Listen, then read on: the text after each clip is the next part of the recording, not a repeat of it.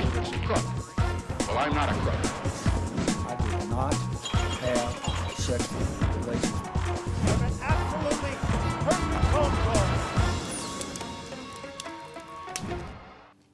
Hello, once again. Welcome to Planet America's Fireside Chat. I'm John Barron. I'm Chaz Ciadello. Thanks for joining us on ABC News and News Radio in the week when the coronavirus death toll in the United States passed 1,000 and America overtook China as the country with the most confirmed cases. The United States also saw the biggest spike in claims for unemployment benefits in its history.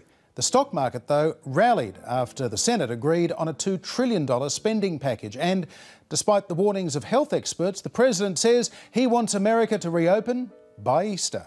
I think there are certain people that would like it not to open so quickly. I think there are certain people that would like it to do financially poorly because they think that would be very good as far as defeating me at the polls. So the president is making it about him rather than necessarily the infection rate on the ground, as the medical experts would like. But how are things looking at this particular moment? Yeah, let's look at those numbers. They're pretty dire. America is now suffering more than 200 deaths a day, with about 1,200 in total so far.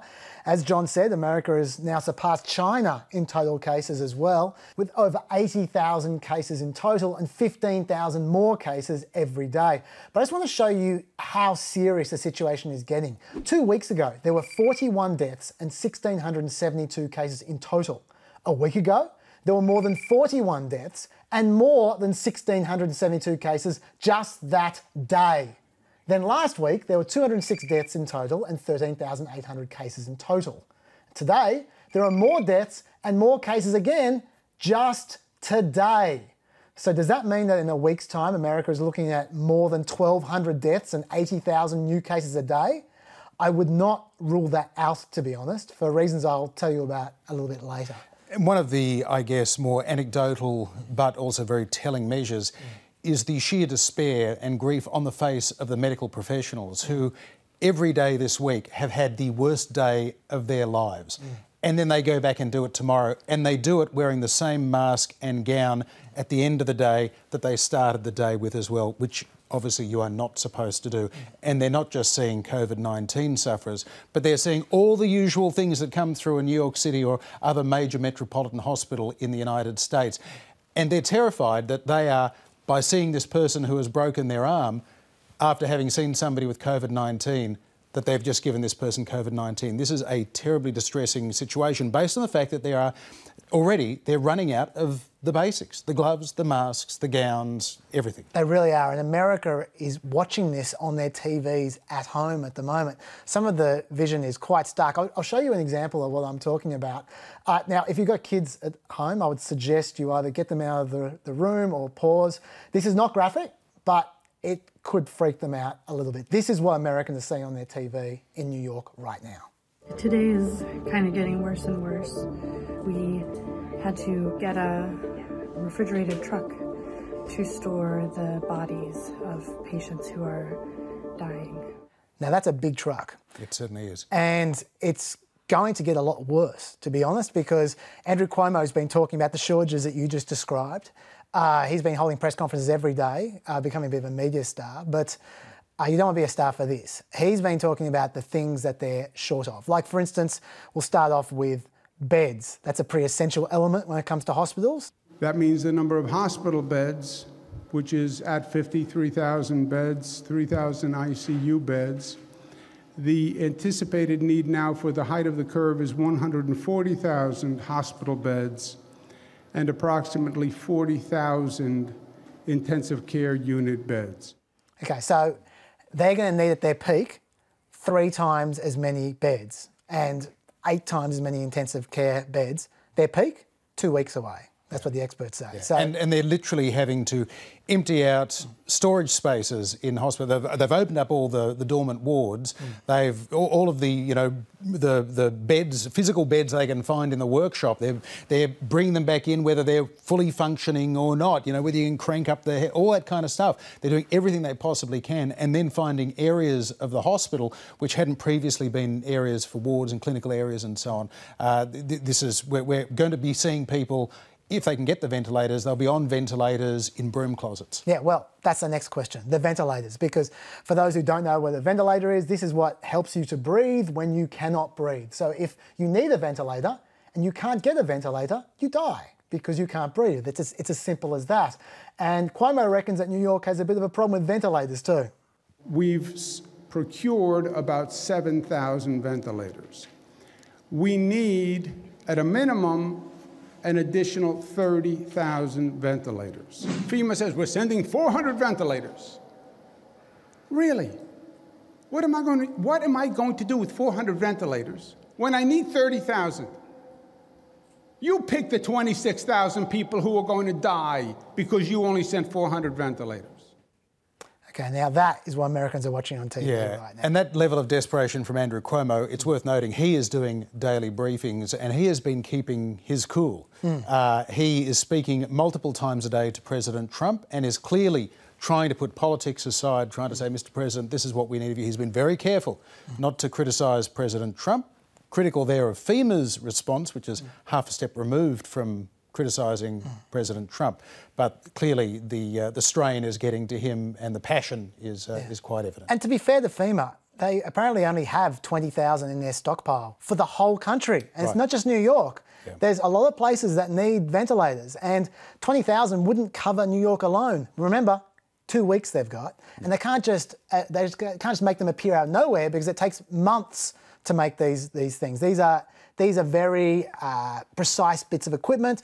The FDA need to approve it. If some dude in a garage wants to make a ventilator, they can't just give it to a patient because it will kill them. Well, exactly. And when you're talking about life support, if the machine goes wrong, the person dies. Absolutely. So great that you've got vacuum cleaner manufacturers saying, "Hey, we've designed one. We can start producing 1 million a month," but of course, that's going to take many months to make sure that they're not worse than the underlying condition. Now, there's all kinds of people trying to help out. Bill Gates has been trying to help out. Elon Musk bought 1,200 ventilators from overseas and has donated them, but the hole is so much bigger than they can fill at the moment. Yeah. And so now, we mentioned on Wednesdays also the mask situation, which seems so trivial. It's just a mask, but if you don't have the right mask, then you get sick. And we're finding this all around the world, doctors getting sick. And with the virus in over 150 countries already, there's a question of morality around saying, here's big American dollars, we're going to pay whatever it costs to get ventilators out of, say, China or South Korea now. So, clearly the lack of a stockpile is an issue, and what do you do to prepare for a once-in-a-century event such as this pandemic? I'm going to talk to Andy Slavitt, who ran Medicare and Medicaid for Barack Obama, a little later in the program, and raised some of these sort of inventory issues. How do you prepare for this? How do you anticipate this? And how do you move stock around the United States? Well, Trump had something to say about the mask situation the other day as well.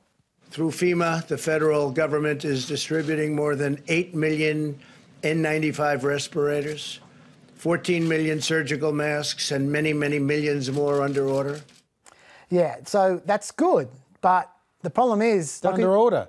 And also, like we said on Wednesday, they need billions of masks. Yeah. That 8 million masks, that's gonna be used up by one hospital in a couple of months. So they need way more than that, and they just can't make it appear from nowhere. The reason this is so important, like I said, the doctors are getting sick. In Spain, 14% of their cases are doctors. Yeah. In New Orleans, it's even worse, actually. In New Orleans, over half of the emergency medical service personnel are currently under quarantine. Half. And so that, of course, restricts what you can do to try and help other people as well when the medical staff are sick. So you're asking about how you can plan for these kinds of things. I'll just make one more point, that I'm not blaming any particular person here, but it's a fact that Trump was saying that you can't predict these kinds of things. That's not true.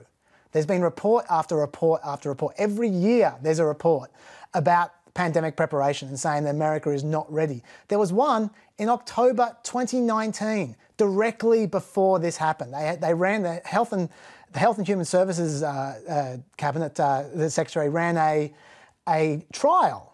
And it's called Crimson Contagion. And they found that the current supply chain cannot meet the demands imposed by nations during a global influenza pandemic. And America also lacks domestic manufacturing capacity for the production of sufficient quantities of personal protective equipment. and it was ignored.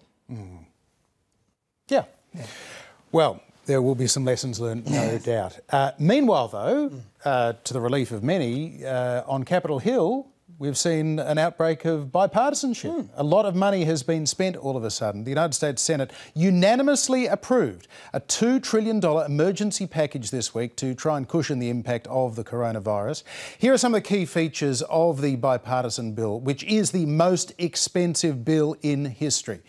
Many American adults will soon receive a cheque for $1,200. They'll be going out to an estimated 150 million households.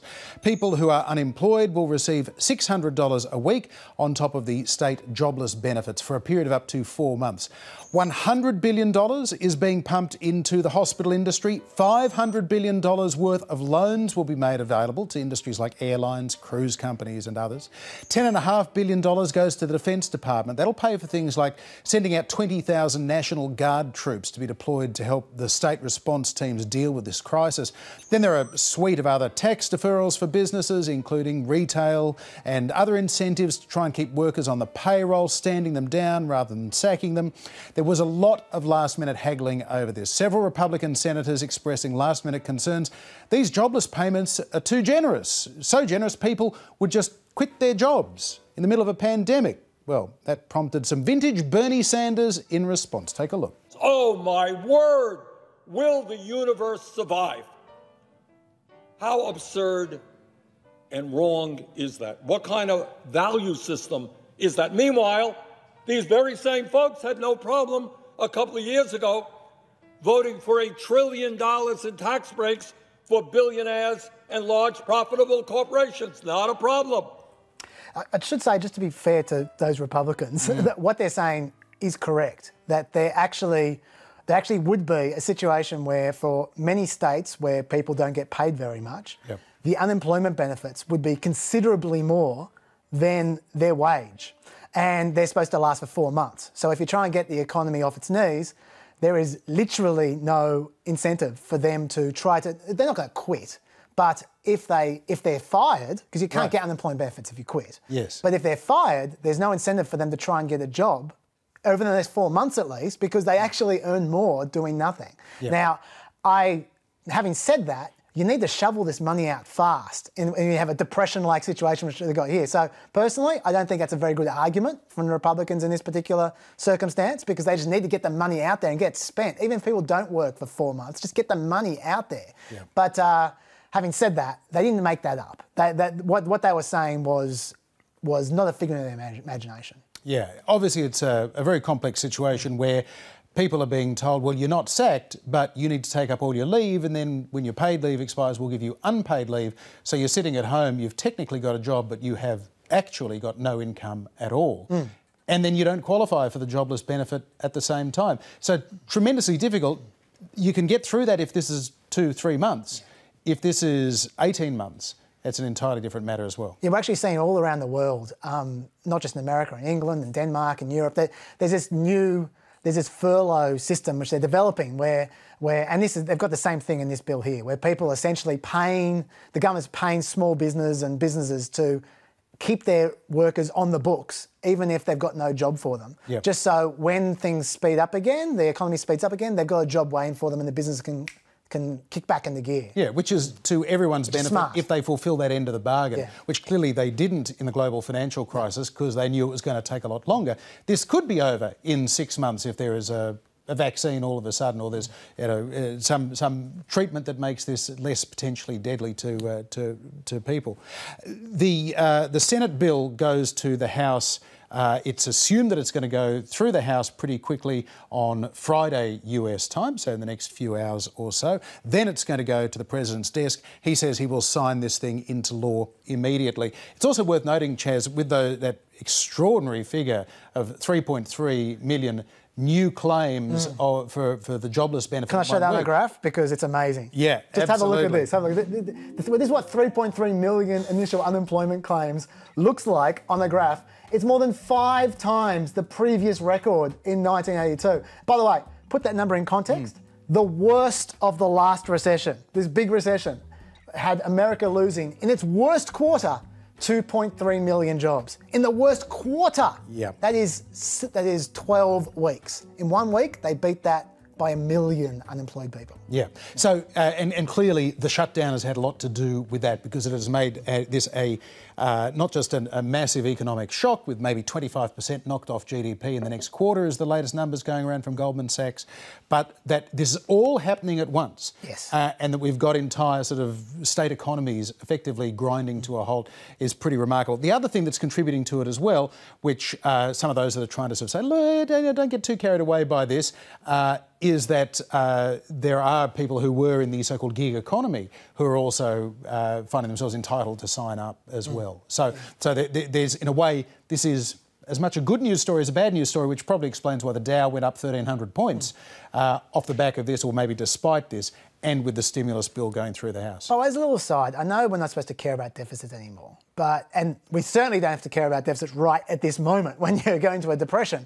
But just something to remember, the CBO projected a $1.07 trillion deficit this year before any of this. Yeah. So you add $2.2 trillion on top of that, and you're dealing with like pushing a $3.5 trillion deficit this year. This is when those tax cuts from 2 years ago, when the bill is starting to come due, because that deficit is just out of control. Ironically, even though there's been a lot of attention to the fact that, Trump's economy that was going so great has suddenly gone so bad, economists were already talking about there being maybe a 30% plus chance of recession pre-coronavirus this year anyhow, and that Trump's economy was looking a little bit wobbly because of that level of debt.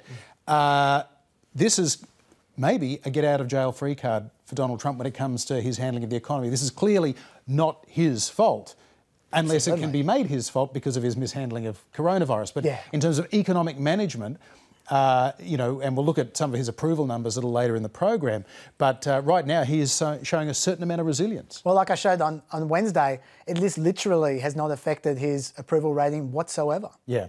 Well, President Trump maintains that he does want to see at least some Americans back at work as early as Easter. That's just 2 weeks away. I have had so many people, and they want to practice social distancing, and they want to practice no handshaking. No handshaking. They're not going to walk around hugging and kissing each other in the office when they come back, even though they may feel like it. They're going to wash their hands more than they've ever done. They're going to do all the things you're supposed to do. But Steve, you know what? It's time. People want to get back to work. Now, the experts are saying you can't do two things at once. You can't send people back into offices and just have them wash their hands. Either you keep more than 80% of the people at home for more than 80% of the time, or this virus will keep going and going and going. Yeah.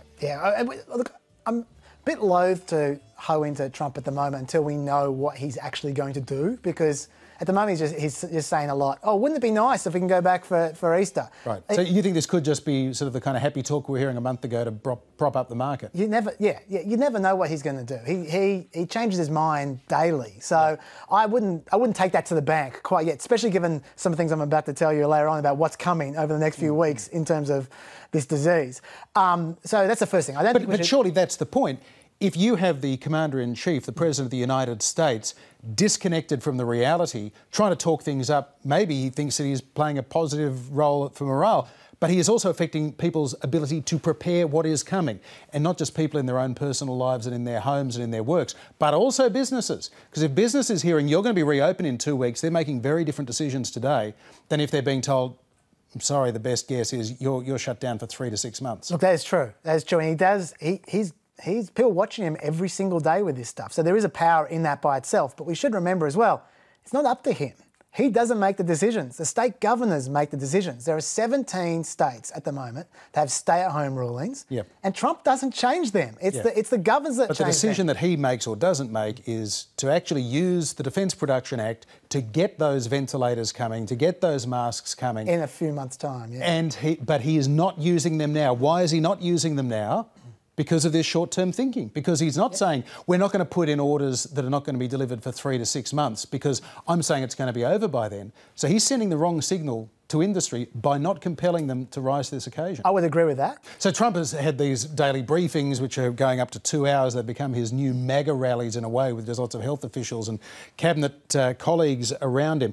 Joe Biden is trying to sort of run this sort of reassuring shadow presidency out of his living room in Wilmington, Delaware as well. But he's been quite critical, saying that basically Trump's thinking on this at the moment is dangerous. Take a look.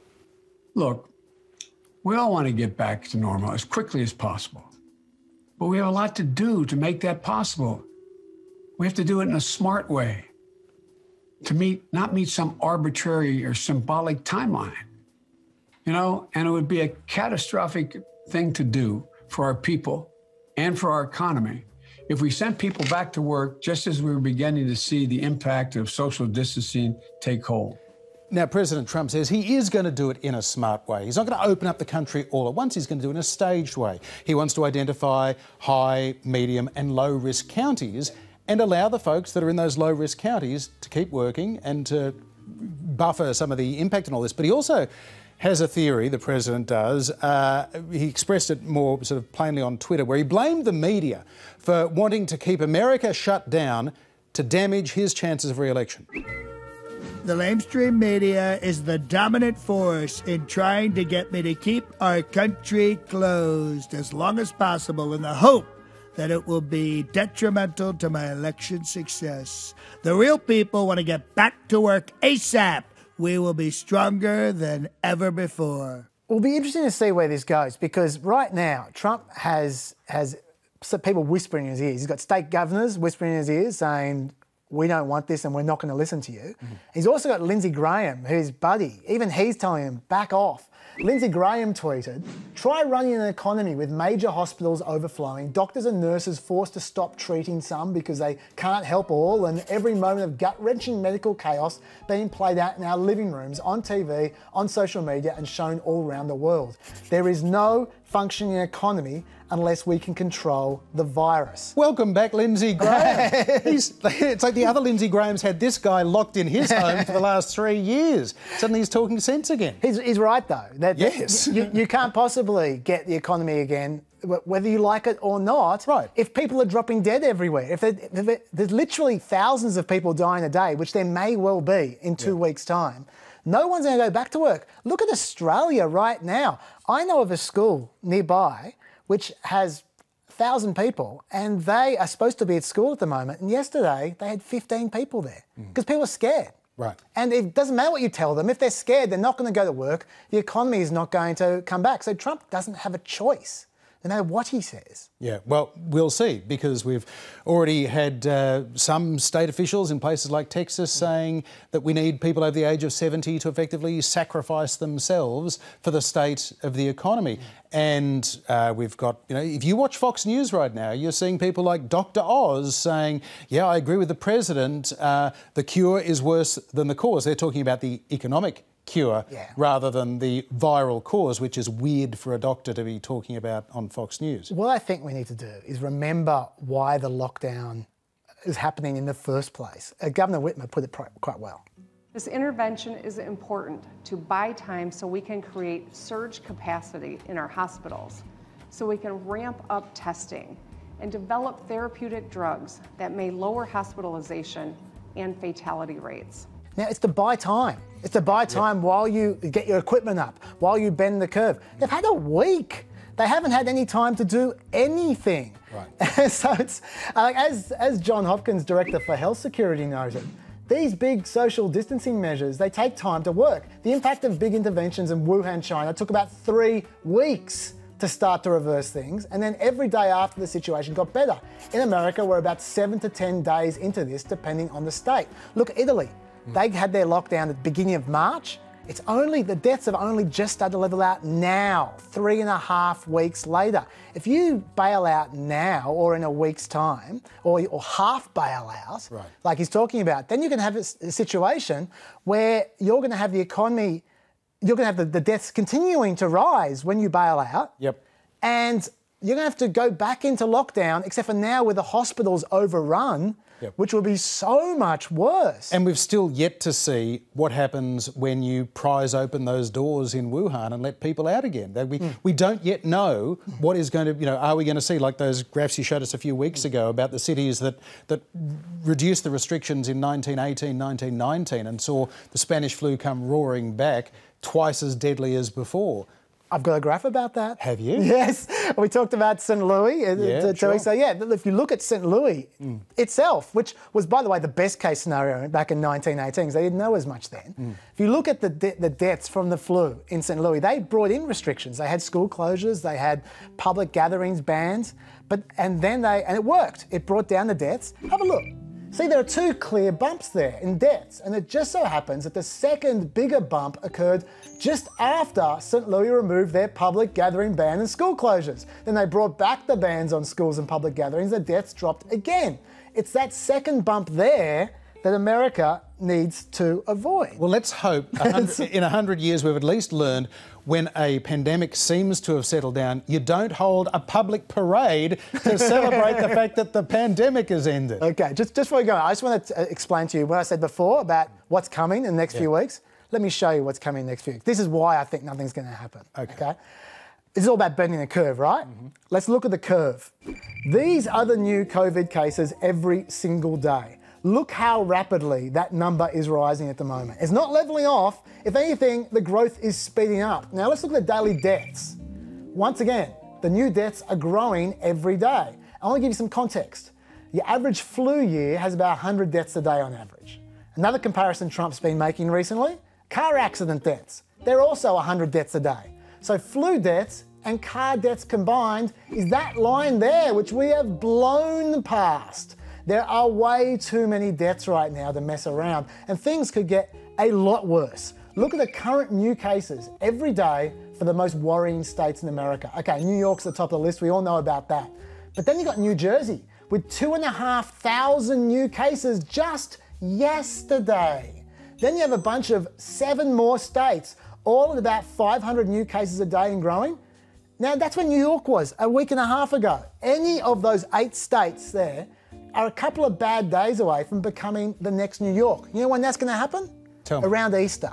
That's when it's due to happen. If you get 1, 2, or 8 of those states becoming New York in the next week and a half or 2 weeks, you're going to get tens of thousands of deaths. They cannot afford to mess around right now when it's so delicately balanced. All right. Well, for an expert opinion, we're joined now by Andy Slavitt. He was the acting administrator of the Centres for Medicare and Medicaid Services under President Obama, and he played a central part in the rollout of the Affordable Care Act, Obamacare. Andy Slavitt, welcome to Planet America. Thank you for having me. We're seeing doctors, nurses, even state governors literally begging for medical equipment this week. Why has America found itself in this situation? Poor planning. We started late, and when you're trying to catch up to something, it's hard when you start late. But when you're trying to catch up something that's growing exponentially, because I think as most people in the world know now, we have the average person infects 2 people or more. When you're trying to catch up to something exponentially, it's sort of like trying to swim after a motorboat.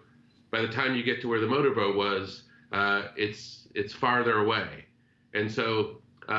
We are seeing, unfortunately, an enormous crunch here at U.S. hospitals of patients that we are really doing our best to scramble for and get ready.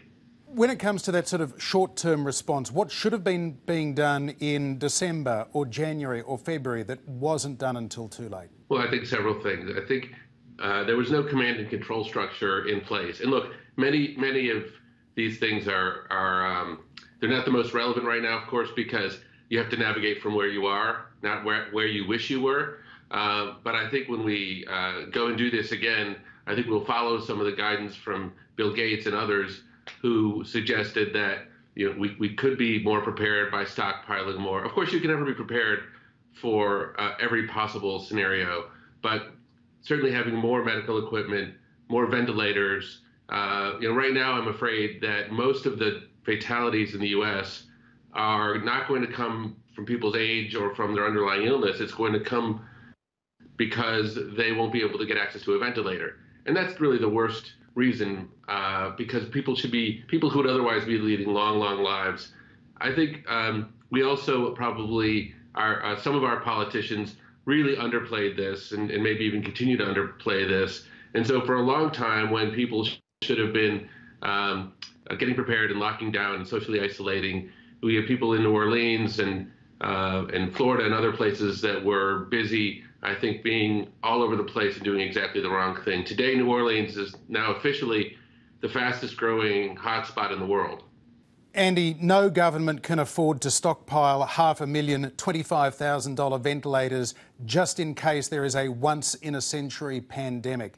How do you prepare for what is likely to happen when you know it's going to come at the expense of machines to treat somebody with cancer or some other condition if the pandemic never happens? I think public health experts would probably say that it would have been inexpensive relative to the cost to us now. But, that's always the perspective in retrospect. I think what the president could have done before and what he should do now is publicly announce that he's going to purchase 500,000 ventilators, 2 billion N95 masks, and for most people now know those are the masks that help keep our frontline healthcare workers safe. And likewise, a sufficient number of tests so that every American can have a test. I think he's got an opportunity, and I would challenge him to make this what we call in the U.S. a moonshot moment, but to inspire the country to produce, to use the Defense Production Act, which is something that allows us to stimulate and actually directly drive factories to produce. And I think some of the reasons why we're not doing that, maybe a little bit of indecision on his part, and maybe some ideology around not wanting to interfere with business. And I think, in a crisis, I hope we all drop our ideology and do what's best and save the most lives possible. And he's still not doing that, and I would urge him to do that. The President seems to see the Defence Production Act as more of a point of leverage, a bargaining chip to try and get companies to come to the table and voluntarily do these things.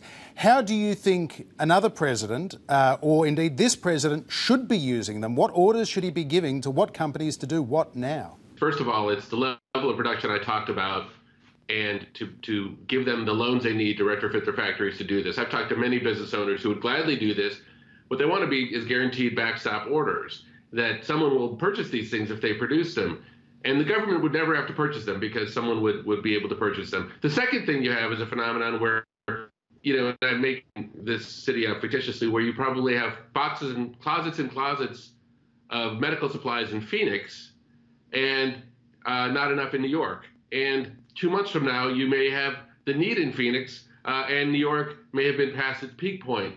So part of this is also about central coordination and making sure that we have somebody calling the shots like we do. This is a war. I mean, this is a war against an invisible enemy, and we should be running and reacting to it the same way we would in a war. And I don't think we would run our Army and our Navy and our Marines in anything other than a top-down command and control fashion. And I think the countries that have gotten their hands around this the fastest have been the ones that have been willing to take more severe actions. In the U.S., and I don't think Australia is much different to this, we sort of view ourselves culturally as independent, not super trusting of government, and being able to have what we want when we want it. And so it's a real cultural change for someone to say, hey, these are some sacrifices we need to take, and we need to do them now, and if we do them, we'll be over with this more quickly. But I think that's what needs to be done, or this is going to drag on longer, and we're going to lose more lives. So, Andy, as you metaphorically or even literally peek through the curtains to see what's going on out there, what are the things that are concerning you most? Are there issues that are perhaps not getting the attention they should right now? Well, here's the really good. I want to start with some good news. The good news is that we have, even though we don't have a lot of great data, all the data we have suggests that states that have taken strict measures, like California and others, where we're putting people into what we call lockdown, which I know sounds scary, but all it really means is, we've got businesses temporarily closed unless they're not essential. They've seen dramatic decreases in case counts.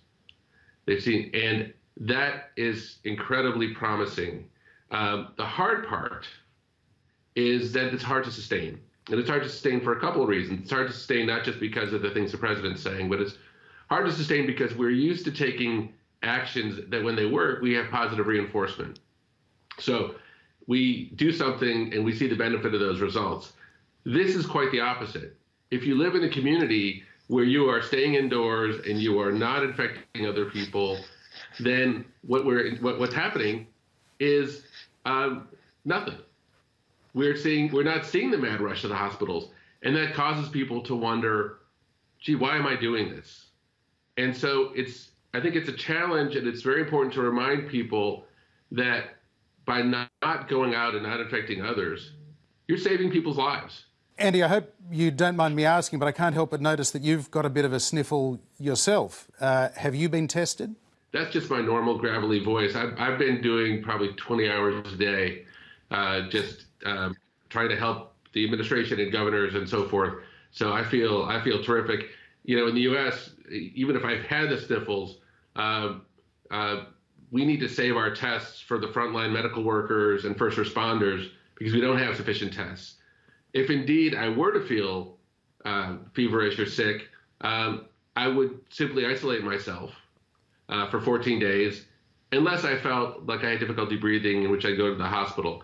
So right now, that's the protocol. It shouldn't be, but given the paucity of tests in the U.S., that would be the right thing to do. Fortunately, unfortunately, I'm feeling well. All right. Well, stay well, and we really appreciate you taking the time to talk to us at what is such a busy time. Andy Slavitt, good to talk to you. You too. Thank you. Just before we move on, John, I was thinking about how dire I was in the last section. I was pretty dire, but it's a pretty dire situation. But there is actually one bit of good news, and we should just note what that is. What is it? Which is that it looks like a serological test is working and could be on the market within a week. Now, when I say serological test, what that means is... You're saying serological? Serological. Serological. Yeah.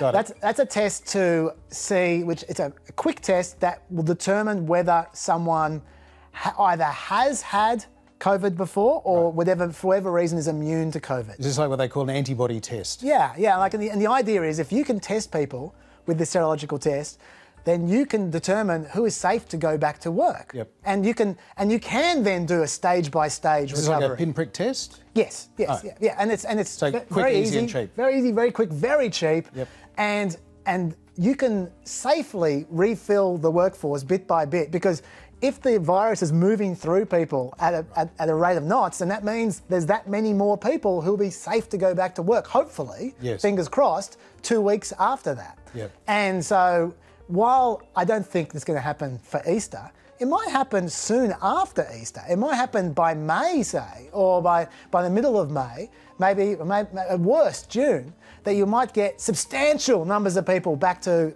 work and get the economy back happening again. So it's not necessarily, if they play it smart, it's not necessarily disastrous. Which is exactly why a lot of Republicans right now are saying this $2 trillion package, COVID-3, that's it. We're not going to need more. We're not going to have to go back to that well. That should get us through this. But that is contingent on this only taking about 3 months or so. Now, this week, a lot of viewers have been asking on social media about President Trump's approval rating having gone up. And he is up to 49% in the Gallup poll this week. That is equal to the highest point of his presidency. And that was up 5 points in 2 weeks. And that led a lot of people to say, well, this is reflecting very well on his handling of coronavirus. But it's important to note a couple of things. That number in early March was that he was down at 44. That was down from 49% a month ago, and it was at 49% in January as well. So it's hard to know if there is a corona effect going on here or whether this is just a combination of factors. Start of a re-election year. He's already spent $500 million on online advertising. He survived the impeachment process as well. It's also worth noting that while no historical event is directly comparable, it is interesting to look at how other major crises and disasters have impacted on presidential approval ratings. Back in 2012, Hurricane Sandy hit the eastern coast of the United States.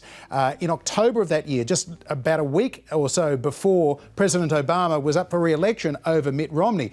Now, Superstorm or Hurricane Sandy caused widespread devastation. Remember the big storm surge that went through New York and Staten Island? It flooded the subway.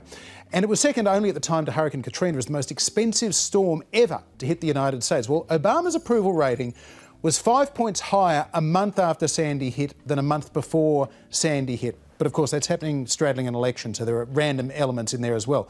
If we go back to early August 2001, a month before the 9/11 attacks, George W. Bush's approval rating, healthy, 57%. A month after the attacks, though, after Bush had his bullhorn moment at ground zero, he was at 89%. A month before the bombing of the Oklahoma City Federal Building by terrorists in April 1995, Bill Clinton's approval rating was 46%. A month after what was a pretty sort of heartfelt, compassionate handling of that attack, he was up to just 51%. Unlike one-off events like a storm or a terrorist attack, the coronavirus outbreak, of course, is more of a sort of a rolling disaster, hard to pinpoint particular moments in time and measure it over presidential approval. But right now, President Trump is up around 5 points from that low mark, but where he was a month or so ago. So you could argue, has he got that 5-point bounce that Obama and Clinton got? He certainly hasn't got a Bush-like 9/11 bounce, but he does remain as the only president who has never hit higher than 49%. He's never been at 50%, and he's the only president never to do that.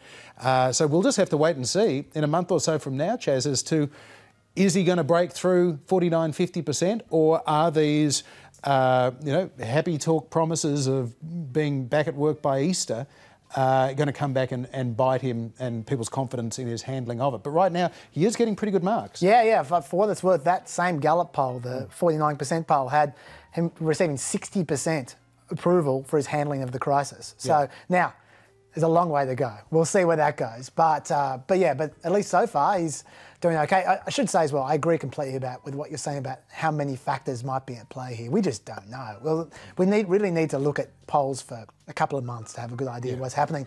There is a factor which might have something to do with this, and that is people are glued to their TVs about this COVID thing. I mean, we're benefiting from it as well. People are watching our show. How desperate is that? But he's got these briefings every single day, and they are absolutely rating their socks off. They are rating an average audience of 8.5 million people on cable news alone, and they're also on network news and the internet. We're talking about the same viewership as the season finale of The Bachelor there, just for cable news. On Monday, nearly 12.2 million people watched Trump's briefing on just cable news again. That's like Monday Night Football numbers. Yeah. And that's more than almost, I think, every debate but one for the Democrats. So they are huge numbers every single day while he's holding court, looking like he's in control. So it helps. I'd say among those 8 or so million, there are quite a few million hate watchers or people that are just waiting to see if somebody like Anthony Fauci or Barbara Dirks or somebody is going to say something that is going to be useful to them in knowing what's going to happen tomorrow. Yeah, but we as you say, we should stay tuned because these numbers can change. Yeah, they sure can. Either way. All right. Well, that is all the time we have for this Fireside Chat tonight. We will be back with another edition of Planet America on Wednesday night at the all-new earlier time, 9:30 p.m. on ABC TV. We're going prime time. How about that? Ish. And, of course, as for all the things we didn't talk about, which wasn't much, we talked about a lot. Yeah. There is our podcast as well on, just go to the Facebook page right there with all the details you can see. All right. Bye-bye.